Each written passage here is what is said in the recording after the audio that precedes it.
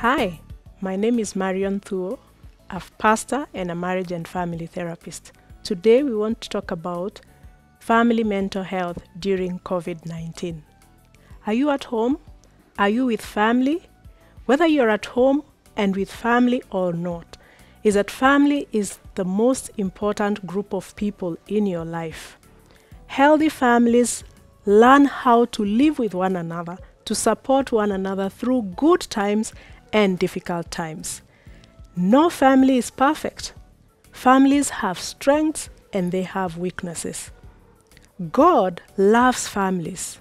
From the book of Genesis, God begins by forming a family with Adam and Eve. And he uses that family to propagate his mission on earth. Jesus was born in a family. So family is very, very important. In fact, the Bible is full of stories of families and how they lived their lives in obedience to God or in disobedience to God. Now, mental health is a very common conversation that people are talking about today. What is mental health? It's our state of physical, mental, and social well-being. So our lives at this particular time have many challenges. They have social challenges, they have financial challenges that could force our bodies or make our bodies to be less healthy, to feel weak and tired and depressed and sad and unable to think straight, unable to concentrate, unable to sleep, unable to eat, and of course with the social distancing, unable to socialize. These challenges are a threat to our mental health, individually and as a family. COVID-19 is a big challenge to the family's mental health. There is a lot of distress in the family that could be because of three types of challenges or three types of conflicts. One is pre-existing COVID conflicts that existed before COVID-19 was there. For example, unresolved fights between couples, challenges about parenting an adolescent. Those are pre-existing conflicts that have been there before COVID was there, where the relationship was strained and the conflicts were continuing. Even financial struggles that families could have been having before COVID-19. Then secondly, we have a second challenge, a second conflict, the confinement conflict. Conflict that has been brought about in the family because we are confined in the same space. Due to the lockdown, due to curfews, we are in the same space with the same people. We happen to find personality conflicts, raw conflicts, expectation conflict. I want to sleep, you want to read. I want to dance and scream, you want to be quiet. And we are in the same space. They test our quality of friendship, our quality of endurance, our ability to negotiate with one another. How do we coexist with one another with the hope of being harmonious and even working out our conflict? Personality clashes are mixed with unmet expectations and iced with our own personal frustrations and anxieties, resulting to a possibility of mental problems. And the third thing is the compounded conflict of the effects of COVID-19 on a global and even on a national level. We are all afraid of contracting COVID-19. We are practicing social distancing, but we need to go and look for food. We are experiencing economical difficulties. Some of us are already experiencing pay cuts, loss of jobs, lack of food, inability to make ends meet. And therefore, we look at one another and our frustrations continue to bring about conflict in the family. And then we are confined in the same space. We've not resolved those issues, but we have new issues coming up. Why aren't you helping me with house chores? Who is going to take the children through their lesson today? And many of us are unwilling, or both of us are unwilling to share roles. We are unwilling to treat one another as a teammate. And all this is compounded by the fact that we have to work from home. We have lost our jobs. We need to cut down our costs of living. We need to move maybe somewhere else. We have limited social gatherings. We cannot go to tell our friends what is happening. If we take a call, she will hear, he will hear what I'm going to say on the other side. Therefore, we find code language to talk to other people so that we are able to relieve ourselves.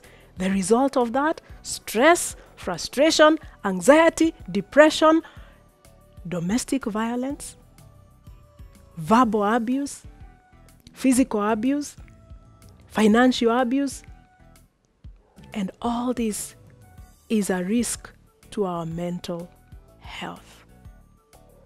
Now, there are 3 levels of addressing our mental health as a family. One is my personal self-care. Each individual in the family needs to understand themselves, know what they are going through, understand their distress about work, frustration of not being in school as a young person, frustration of not being able to go and meet with your friends. Deal with your personal frustration, losses and disappointment. Monitor your own behavior, your emotions, your thoughts. Watch out for anything negative and any self-harming behavior that you could be picking up. Seek for help from your family, from your spiritual leaders, and professional counseling. The first level of care is self. The second level of care is couple care. Couples, relationship conflicts do not resolve themselves. You need to work on them. You need to engage in some negotiation. You need to create a conducive environment to work through your conflicts for the health of the whole family. Number 3 is child care. It talks about parenting behavior. Parents will need to understand each child's individual personality, their age and their developmental tasks. What do they need? The adolescents need freedom with responsibility. The child needs direction and support. And the young adult needs compassion and consultation. Be intentional, be involved, be fair as a parent. Help your children to have a routine and to practice it. And finally, what is the resource for the whole family in being able to be mentally healthy during this season? We are all using SOAP, so I'm going to use the acronym SOAPS. S stands for support one another. Your family is not your rival. Make positive and fair adjustment for each other. Decide to support everyone and remain healthy, whether you agree with them or not. O stands for open communication. Keep communication channels open. Openly talk about your frustrations. Openly talk about your expectations, even to be helped in the house. A stands for agree with one another. Focus on reducing your conflicts by agreeing and reducing your frustrations that causes you to be more hurt and distant from one another. Develop a friendship and maintain that friendship as family members. Have fun and find joy in being with each other. P, participate. Do not be an observer in the family. Participate in reconnecting with each family member daily, weekly, through daily routines like working together, eating together, praying together, playing together, cooking together. Find an activity that you enjoy as family to do together, and that will change your attitude towards one another. And finally, S, seek help. Remember, not all of us will be able to deal with our emotional, psychological, and spiritual distress well on our own. We need to ask for help. Help seeking is not a sign of weakness, but a sign of strength. That we know when our resources have been depleted, we can reach out to the community out there to provide us with resources of counseling and support from our spiritual leaders and also from professional counselors. Let's seek help as individuals. Let's seek help as families. Let's seek help as couples so that we can be healthy. Do not be ashamed in doing so. You're doing yourself good. No man is an island. Therefore, the family is the best place at this moment to be.